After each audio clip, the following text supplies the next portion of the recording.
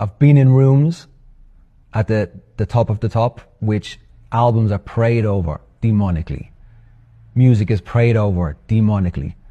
That goes out to the world, goes out to the radio stations, goes out to the public. And when you see that stuff and know that stuff, it's frightening.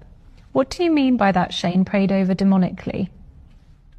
So, rituals, ceremonies, everything to bring, to give light to the devil, to Satan. It's a satanic music industry. That's majority of what it is. Do you mean figuratively, or do you mean literally you've been in... Literally, yes. And not figuratively. Can you share what those albums were? Were they your albums? No, they weren't our albums, no. They were not Boys' Own albums. So that's what I mean by not every music is that. But it was on the stepping stone to that. So you're going back to 1993s into 2000s. And then if you look at what the music is today, the industry is today, for all your Sam Smiths to your Dojo Cats to your Beyoncés they are so demonic, it's unbelievable.